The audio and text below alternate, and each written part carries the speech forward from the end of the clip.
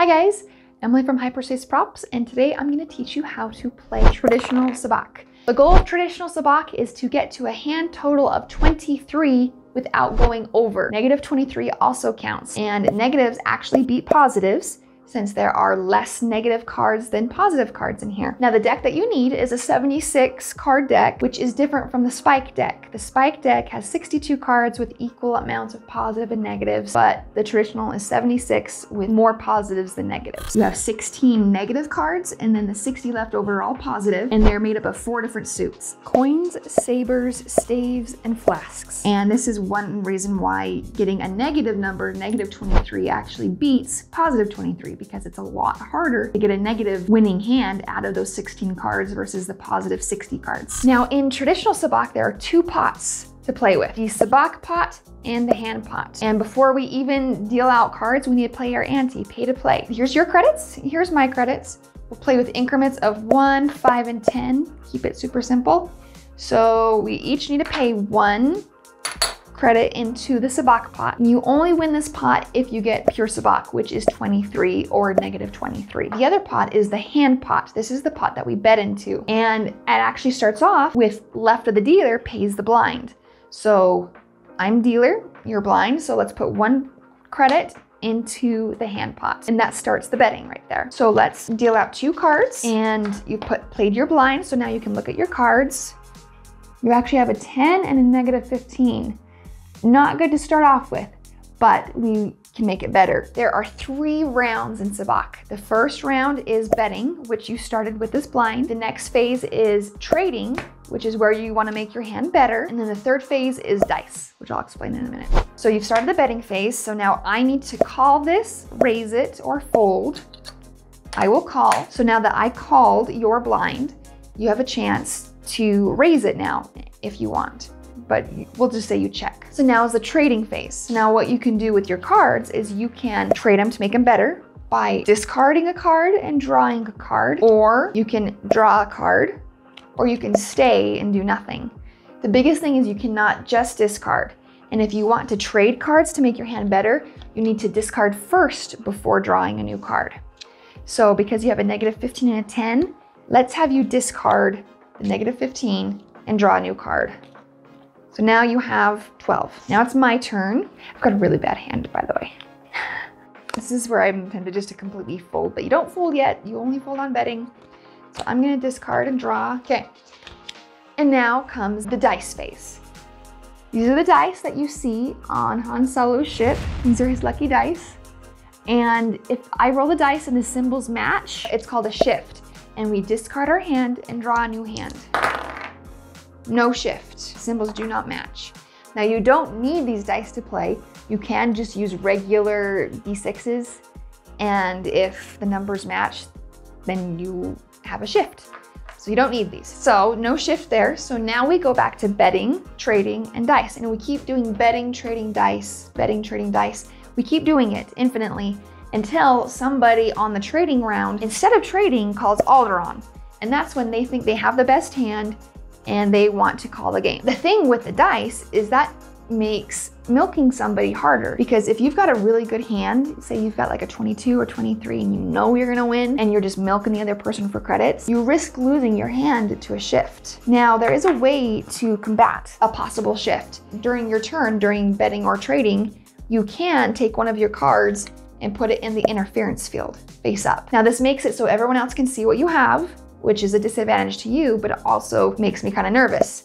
So 10 is not probably the best hand. I would say like 14 probably would be a really good card to reveal, because if you change a card, it's really easy to get a good hand from the 1 card being changed. So you can reveal a card, and if there's a shift, you would only discard the card that was not in the interference field. Now, a lot of people ask if you can put all of your cards in the interference field. Yeah, you can.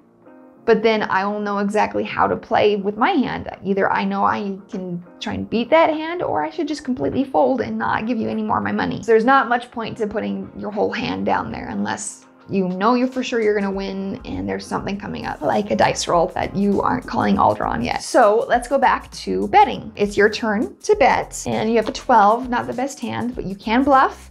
You can put a lot more into the pot if you want to. Let's say you put 2, and I will call that. And now trading, you got a 12. Let's actually just draw a card for you this time. Okay, you got a 9. So 19 plus 2 is 21. That's a pretty good hand right there. Okay, so we'll hold on to that hand for you. Now it's my turn to trade. I'm gonna discard and then draw a card. And now the dice phase. No shift. Now betting phase again, and you got 21. It's a really good hand. But if you just start betting, a 10 in there, I got a really bad hand, so I'm just gonna fold, right? I don't wanna put any more money into that. I'm just gonna fold. So you don't wanna bet too aggressively or else that will scare other players away. You have a good hand, you're gonna win, so you wanna milk players for it. So you can start off, you can even start off with a check saying you're not gonna bet at all and leave it up to me. If you were to check, then I would check because I've got a bad hand actually. And then, oops, you've checked. So now there's no raising funds. So now we got to do that again. So there's a risk of that. Or you could just bet 1 credit. And that's where I'd be like, oh, it's only 1 credit. Maybe I will call that. Now, if I don't raise it, then you can't raise it because I've called your bet. The betting phase is done. Now, trading phase, you've got 21. This might be a good time to call Alderon, or you could just stay. Let's say you call Alderon, you wanna win this pile of 1s. It's not a whole bunch of credits, but hey, it's definitely more than not, and you're gonna win. So you call Alderon on the trading phase. Everyone else gets to finish their trading round, and I still had my turn to go. So I'm going to discard and draw. These have been bad, guys, these have been bad. Okay, well, now we would reveal hands. You have a 21. And I actually have negative 28. I've just gotten consistent negative cards. Apparently I didn't shuffle the deck well enough. Just constant negative cards. So I actually bomb out because I have a negative 28, which is lower than negative 23. So we'd count the credits. 6, 7, 8. So I just pay 1 credit, we'll round up, into the Sabacc pot. You don't win the Sabacc pot because you have a 21, but you win this. So you bring all these credits over. Now, if you called Alderon with a 21, but say I had a 22 or 23, that means I would win. Because you called Alderon and didn't win, then you actually bomb out. And you would have to pay that 10% fee into the Sabacc pot.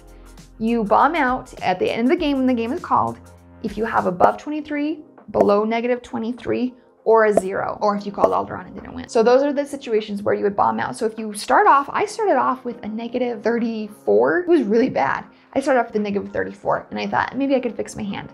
That would be a bomb out if the game was called right then, but it wasn't. You could still fix your hand and hope for a shift where you get completely new cards. That's what I was hoping for, but you won with that. So now you got those cards. We shuffle the deck again. We pay our ante to get a new hand. You're the dealer now. Deal 2 new cards. And now I would have to pay the blind and we start playing another hand. And you just keep going until somebody runs out of credits or decides they don't want to lose anymore. Again, there's no end, there's no limit to rounds. Like in Spike, there's only 3 rounds, but in Traditional, you just keep going until somebody calls the game. So in Sabacc, there are only 2 specialty hands you have to worry about. The best hand in the game is an Idiot's Array, which is a 0, 2, and 3. Then the second best hand is actually negative 23, because negative beats positive. The third best hand is positive 23. The fourth best hand is actually a negative 2 and 2. The negative 2 and 2 is called the Fairy Empress. And then the fifth best hand is a negative 22. And then the sixth is a positive 22, and it keeps going back and forth from there. So the only 2 specialty hands you need to worry about is the Idiot's Array and the Fairy Empress. And the Fairy Empress is actually really hard to get, so I wouldn't worry too much about trying to get that. If you would like to buy a traditional deck, we have lots of styles on our website, along with dice and credits and everything else you need to play. We also have printable rules so that you can have a paper copy, and also tips and strategies. Thank you so much for playing. I had a blast. If you have questions, please let me know and I will answer those. Hopefully I've covered everything in the game, and let's play some Sabacc.